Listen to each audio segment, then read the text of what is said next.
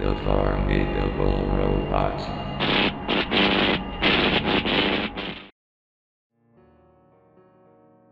This is a screenshot taken from a free version of the first Sonic the Hedgehog game. This game was released back in 2023 on a website called PRT Games 556, which was an obscure website for kids that advertised free versions of popular games, like Super Mario, Mega Man, Cuphead, and some others. For some reason, when they added the original Sonic the Hedgehog for the Sega Genesis, it became extremely widespread across the internet. There were videos on YouTube, people were talking about it on Reddit, Twitter, and other sites. But once the game became widespread, the website suddenly disappeared from the face of the internet entirely, no trace of it left.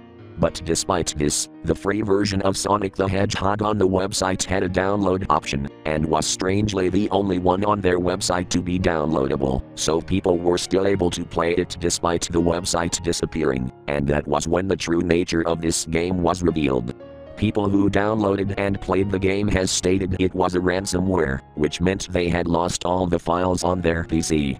The only image of ransomware to surface was the screenshot mentioned before, which was the very end where the game encrypts the player's files.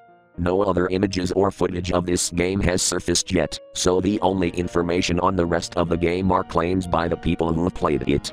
Multiple people have talked about what had happened when they played the game. The main menu of the game looked somewhat like the original, but with some parts of the sprites smooth and not pixelated, and bits of the background and words were melted together, possibly being made by AI. After that, the main game was almost the same as the regular Sonic the Hedgehog. It had pretty awful controls, and the art looked like the main menu. Some parts of the sprites were smooth instead of pixelated. Things got weird at the first boss of the game. During the boss fight with Dr. Robotnik, his sprite would get more and more saturated with each hit and would flash randomly, before disappearing on the sixth hit entirely. The game would then end on Marble Zone Act 3. Once the player got to and defeated Dr. Robotnik in Act 3, the screen would cut to black before the screen showed the previously mentioned screenshot showed up. A weird, blurry, and somewhat stretched version of Sonic in the background, with multiple sentences overlapping on the screen, with text in red at the bottom right that read, 1 hour remaining, in all capitals. All the text on the screen basically talked about what you expected, how the player's files were encrypted, and that they had to send them a whopping $800,000 to their PayPal to get them back.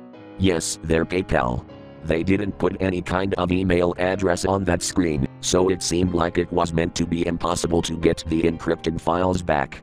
The game is now considered lost media, since everyone who played the game couldn't get their files back, meaning the game couldn't spread around, and due to the website disappearing, all links to the game were dead.